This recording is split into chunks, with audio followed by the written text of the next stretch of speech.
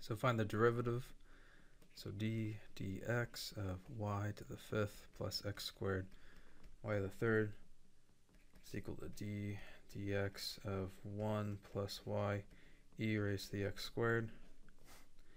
So we end up here with 5y to the fourth y prime plus, use the product rule, 2x y cubed plus 3y squared y prime x squared is equal to 0 plus product rule again, so y prime e x squared e raised to the x squared plus y times 2 x e raised to the x squared. Okay.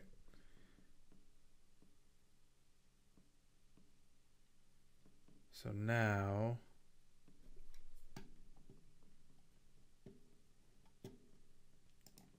all right, let's continue. So ultimately, though, I want to get the y primes on the side by themselves. So I'm going to have 5. I'm actually going to have this y prime and then 5y to the fourth minus e raised to the x squared is equal to y to x e x squared minus 2xy cubed plus, oh, I made a mistake. Should have minus 3y squared x squared.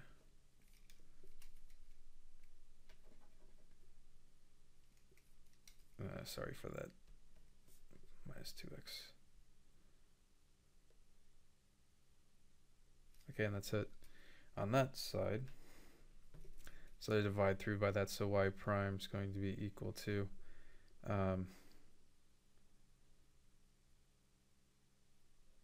2xy minus 2xy cubed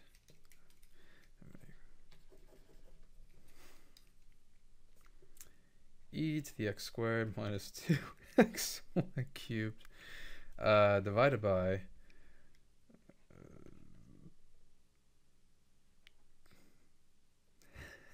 minus e to the x squared minus 3y squared x squared. And I